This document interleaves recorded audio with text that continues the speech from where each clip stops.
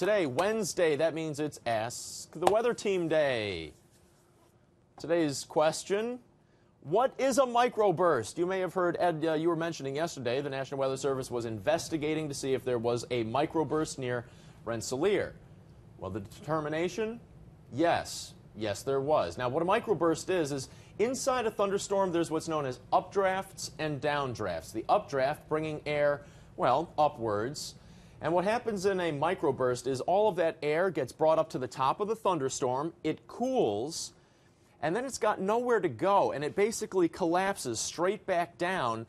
It hits the ground, it spreads out in all directions, and you get a lot of straight line wind damage, and that's what a microburst is. So it's basically a thunderstorm collapsing, and it's almost like pouring a bucket of water on the ground. That air just hits the ground and spreads out in all directions and can cause a lot of damage.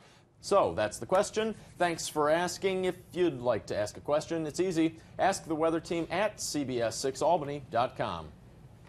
A lot of damage out there in Rensselaer County. And, you know, they were out all day yesterday just kind of like surveying the debris and everything to find out exactly what that was. Yeah, they're talking like 100-mile-an-hour winds from that microburst. Scary to think of.